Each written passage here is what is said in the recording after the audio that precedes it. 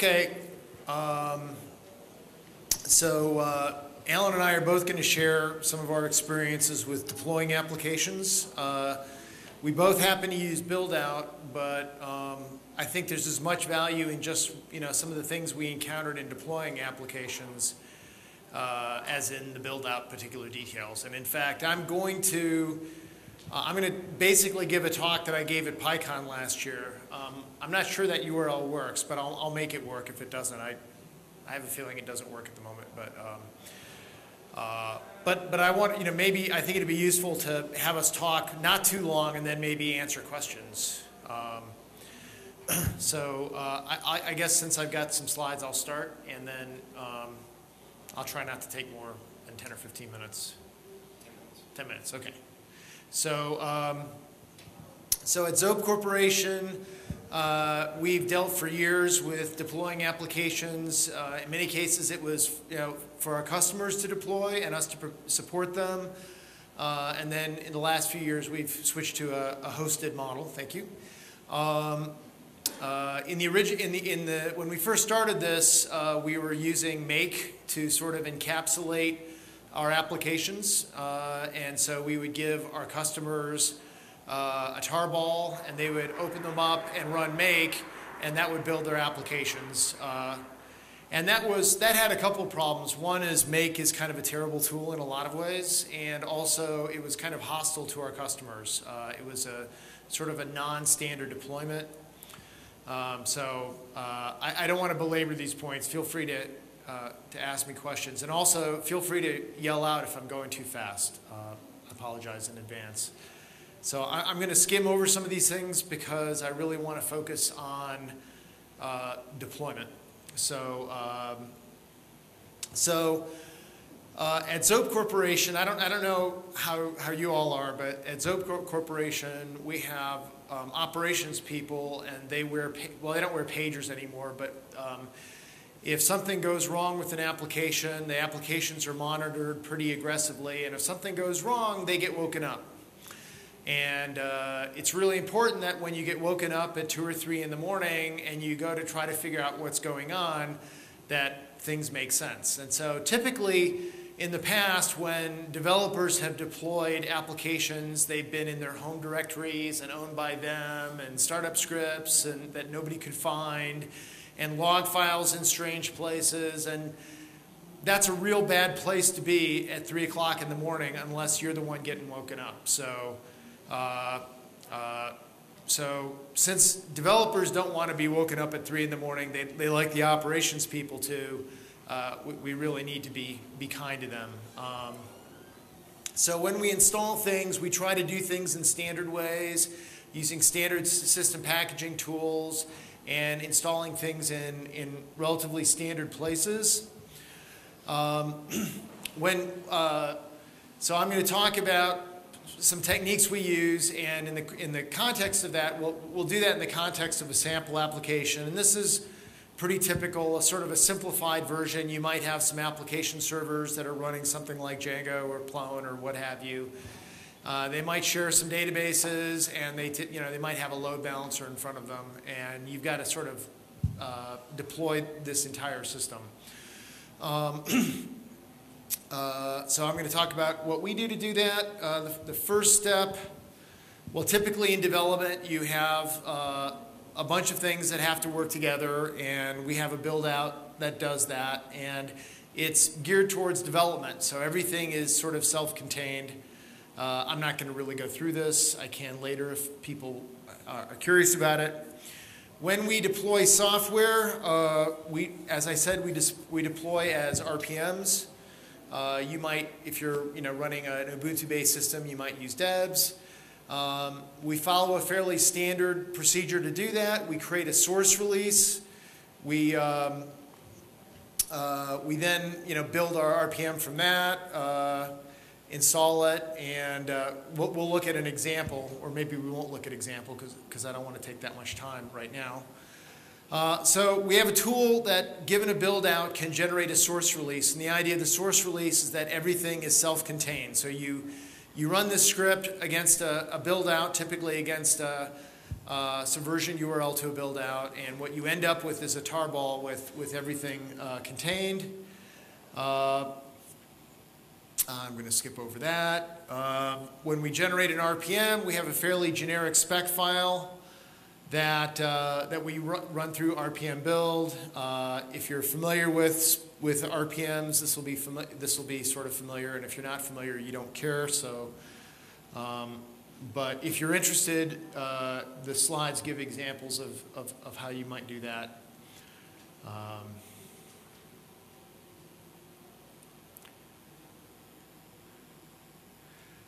So then our philosophy is that you install software and that doesn't contain any sort of configuration. So when we deploy a database server or a CMS, we might deploy that for multiple customers. And so our approach is to create an RPM that has just the software.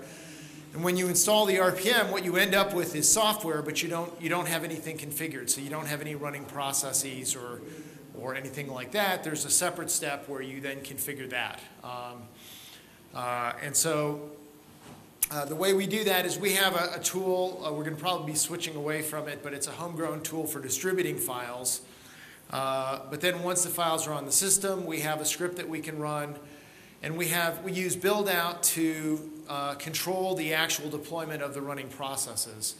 And that's a buildout that doesn't install or build any software. All it does is generate all the necessary configuration files and run scripts, and just automates that entire process.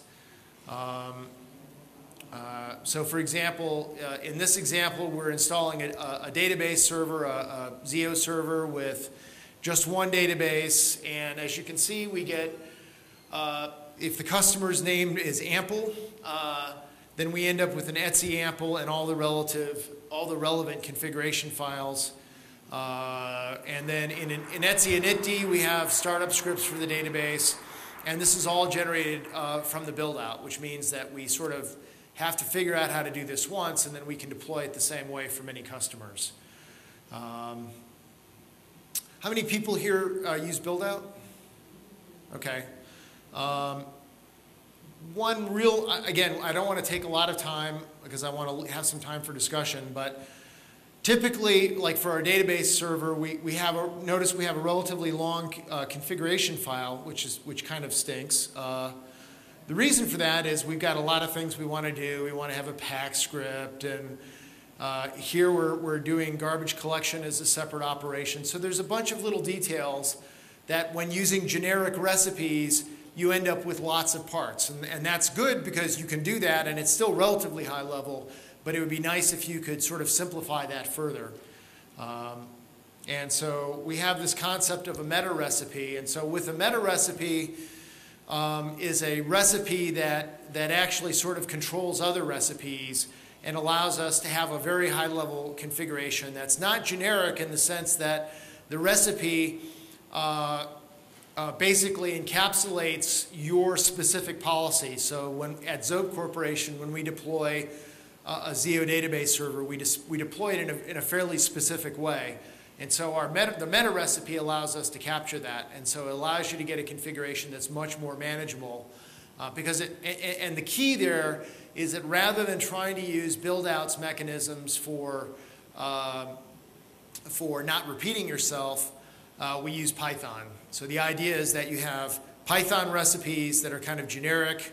We then have a configuration model on top of that only scales so far, and so then to scale to the next level, we use meta recipes, and you can ask me about that if you're interested in more.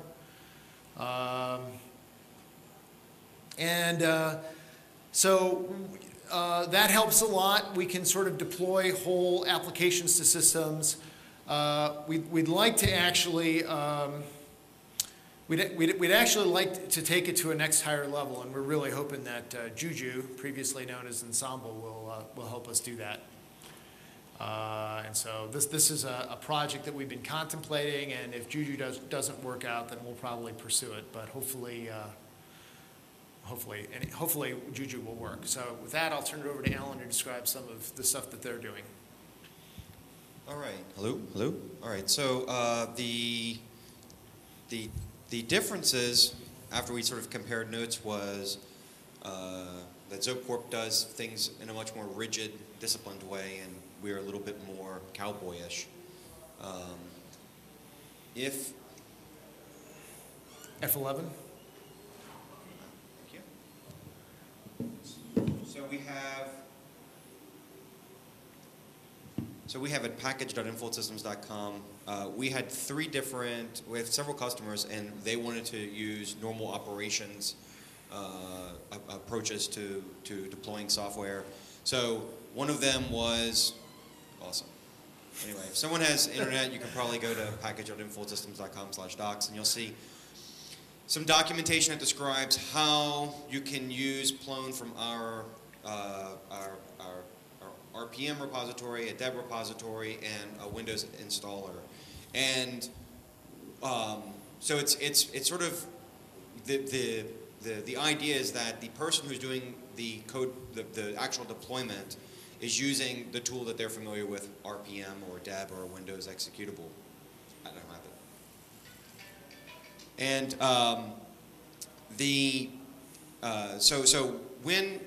So Jim talked about that, but the actual nuances of the differences really are, in our way that we've been working with was, instead of using buildout, we did actually build out onto a build machine and then run a recipe against that built out version and with a spec file that encapsulated more details.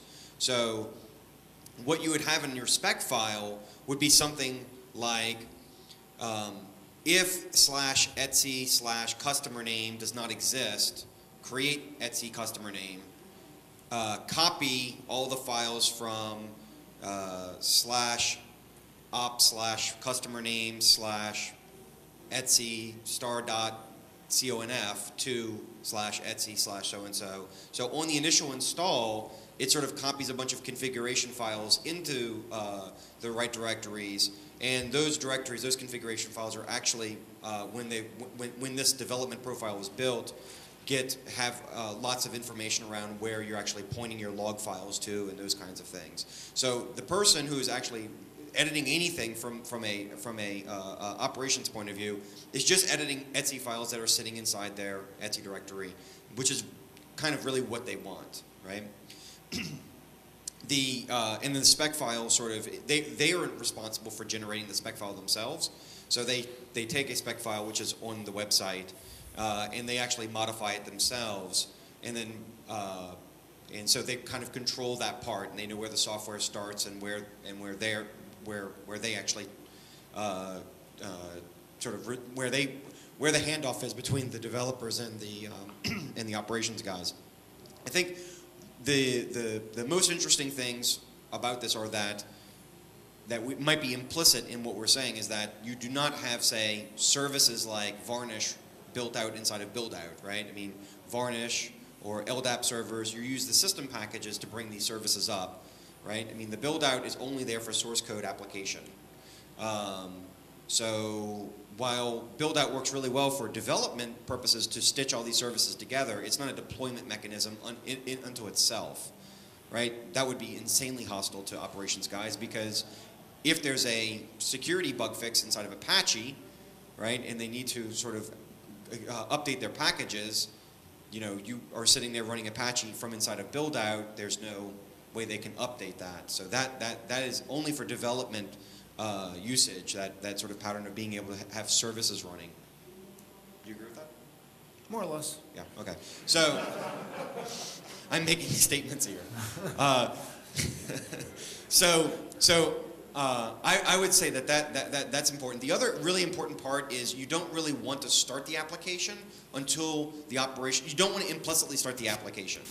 And I've had customers tell me that they do want to start the application implicitly, meaning that when they update RPM or when they update their source code from RPM or install RPM, they want the services to just start. And while they think that might be a good idea, the problem is that you don't actually have time to change the configuration. And if someone had made configuration changes, right? I mean, there's not a specific step that someone is.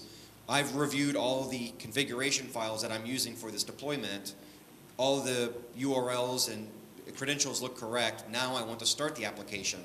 You're just sort of presuming that all the right information is there, and if it's pointing to, you know, if you're on a staging box and it's pointing to production and someone starts writing to the production database, it's the operations guy just doesn't have that ability to intercept that. So not starting the application by default, I think, is an important decision.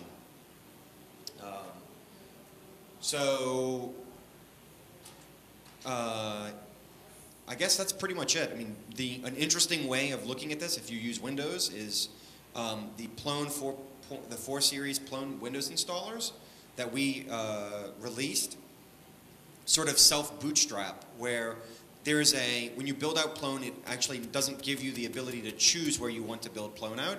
It installs it in C:\\Plone 4.1 or 4.0 or whatever.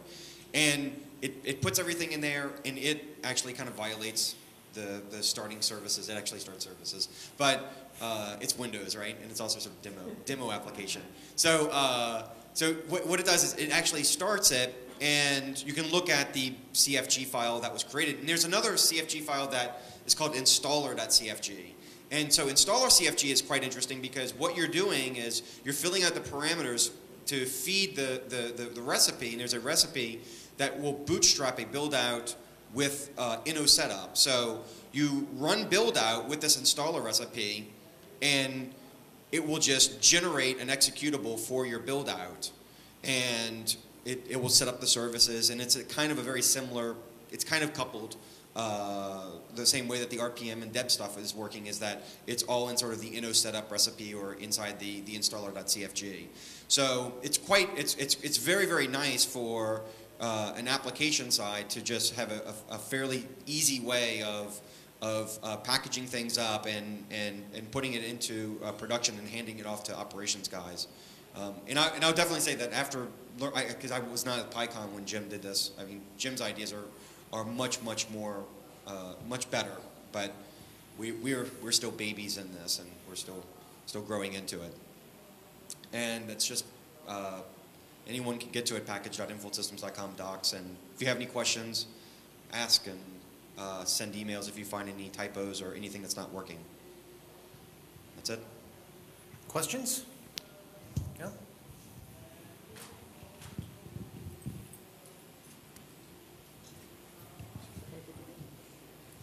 Hi. This is not a provocative question, okay? It's just especially targeted for someone that's not using any particular packaging or deploying system right now. How would you compare using build-out against, for instance, using a composition of Fabric plus virtualenv plus pip and the like? I mean, what would be, in your opinion, the major differences and the major benefits and to use one or the other? I think they should be complementary. So build-out provides a nice framework. Well, okay, let me first point out that there's sort of two contexts. There's the software development context, and then there's the system configuration context. And obviously for software development, there's not much overlap with Fabric. And so the notion that build-out helps you assemble your software both for development and for producing something like a source release or a RPM, there's sort of obvious value in that, and that doesn't really overlap with Fabric. For us, and I think to some degree you guys, we also use build-out to configure our running processes. And the advantage of using build-out is that you get to leverage an ecosystem of recipes that sort of make your job easier. But build-out, of course, doesn't address how you actually make that happen on a system. So I could imagine using something like Puppet or Fabric to cause the build-out to happen. I think in terms of, my opinion is that using something like Puppet or Fabric to actually do what build-out does to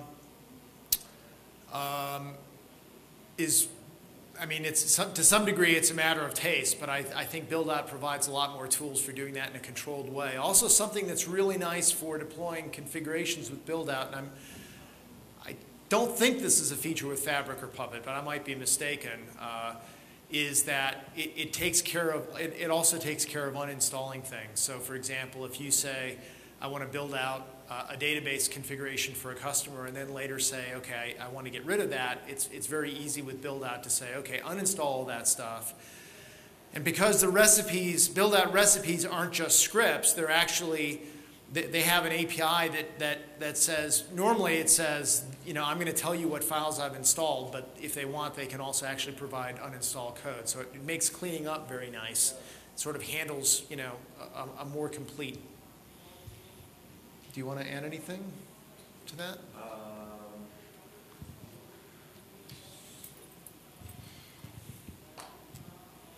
Right. So I don't know any operations guys that would feel comfortable. So the operations guys that we deal with tend to want to control and to like they don't know Fabric, right? So that's kind of it's kind of like a dead issue, right? Like I just can't talk the operations guys into using Fabric, and that's just, you know, that just probably kind of just ends the conversation there. But you can probably talk them into using something like Puppet or VCFG2 or... Yeah, they do use that, yeah. Right? But they use it with the context of the RPMs that we're generating, not using a tool to push. It's not like a Capistrano replacement where they're like pushing stuff and configuring stuff from their console, right? I mean, they're not doing that. What they're doing is, and there's a fairly tight controlled workflow of how these things are getting staged and validated, and then they get pushed into production. It happens with, and it may happen with multiple machines simultaneously, and that machining, how it happens is not, you know, these customers aren't totally automated where, you know, you have to kind of take things out of a load balancing pool, you put things, you know, you're updating code, and then it's a complicated dance. I mean, you might be able to solve this with Fabric. I mean, Juju seems like it's got a pretty decent idea about how it could solve that kind of problem, but I don't know if Fabric would solve that for our customers. We're really interested in managing entire applications rather than, you know, so for us an application or a product might be a CMS, and the CMS, you know, there's a load balancer, there might be Apache, there might be application servers, more load balancers. There's a lot of components, and we'd like to manage the application or the product as a whole. And I don't think any of these tools like Puppet or VCFG2 or Fabric, et cetera, I don't think any of them really address that.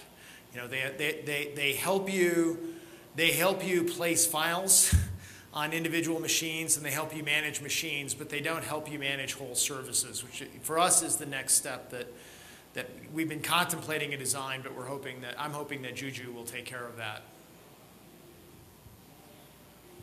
Did that answer your question? I mean, yeah, sure. Any other questions? I'd just like to emphasize a couple points. Again, it's really important, you know, if you have an operations staff, it's really important to take care of them. It's really important to do things, you know, to accommodate their workflow rather than fighting it. And I'd also like to point out that, or sort of as a reminder, because I didn't really discuss it in the slides. I mean, I discussed it in the slides, but I didn't discuss it when I was going over it. There are a number of recipes that really help with this that we wrote. So there's a ZC recipe deployment that is very much about putting things in the right places and recipes that work in conjunction with that. And so there's a lot of help to help you work with the operations staff. Those are Linux or Unix-like operating system dependent. But there is a large ecosystem of recipes that can really get you pretty far along the way. And so looking at examples like the ones in my slides or other examples you might find, or, you know, there's a lot there to help you. And also this, I mean, it's not like this stuff makes any sense if you have two developers that are developing one application and they have it all in their head and they're just trying to go as fast as they can. I mean, I would argue that you just don't need it at that point, right? Everything fits in one of the two guys' head. There's no operations guy. There's not a team, right? and it's just not useful for them. It's extra discipline that, you know, when you're small you don't actually need. But when the issue is that when you move to actually having the more roles inside of the project, that you don't try to force them into using things that is not appropriate for their role, right? Like, I mean, forcing people to use, forcing a systems administrator who's not just administrating this one application, he's administrating a lot of applications, to force him to use a technology that he only is using on your project, he will not like it, and he won't like you, and he's going to eventually make your life very difficult at some point. So it's better just to work with them in the beginning and make everyone happy. Any more questions? Okay, thanks. Thank you.